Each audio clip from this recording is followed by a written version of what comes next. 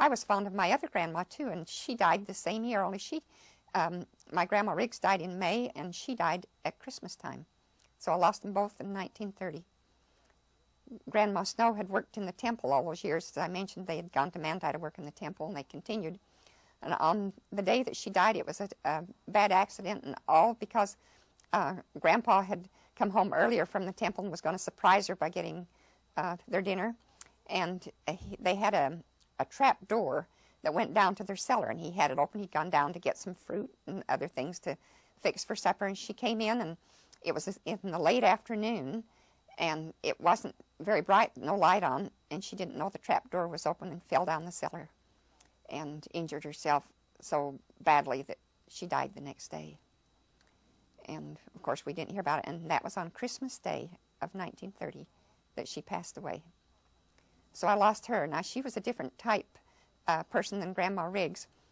She was also very direct and straightforward, but she was a very happy Danish lady, and she was always fixing goodies like the Danish do, all the pastries and the other things. She always had something delicious to feed us, and we were always willing customers. But she also was always looking us over and say, you didn't get yourself clean behind the ears, or you didn't do this, or here, let me help you with this. And I remember one summer we'd been practicing racing so that we could win a race on the 4th of July, because that's how we planned to get our spending money on the 4th, was by winning the race.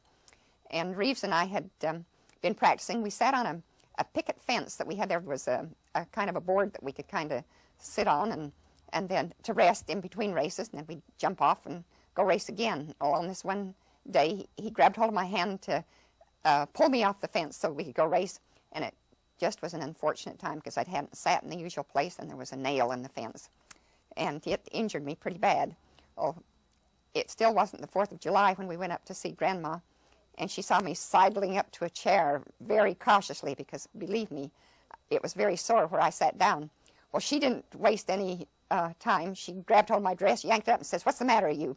And here was this big infected spot where the nail had ripped the skin off and was all infected. And she said, "Good heavens, Reen." They called me Reenie, but this time she just said Reen. And she said, "Good heavens, Reen, you've got an infection here that could get blood poisoning." So she went and got the Lysol and a basin of water, and I was soon all doctored up. And it did get better a lot faster then after Grandma had taken care to fix it. But that was typical Grandma Snow. Did she speak with an accent? Oh, very much so. And she frequently used Danish words. I learned a few Danish words, but not many. And I had a great interest. I really wanted to learn the Danish because I loved to hear her speak Danish. But I didn't learn but maybe 3 words from her. And I mortified my father one year when it was Christmas time and I went to get the mail. We always had to go to the post office to get it, and they would give you the mail through the window. This day it was toward Christmas time, and so the mail took a long time to put up. So as we stood there, I was right at the head of the line so that when they raised the window, I would be first to get the mail, but it was just taking forever. And he got to wondering what had happened to me, and he came down just in time to hear me speaking, quote, Danish for the people who were waiting there. Of course, there wasn't a word of it that was Danish, but he was mortified to hear what I was doing. What did you say? Haven't a clue. But I didn't have any trouble making up the words, and they had a Danish accent, but they were not Danish.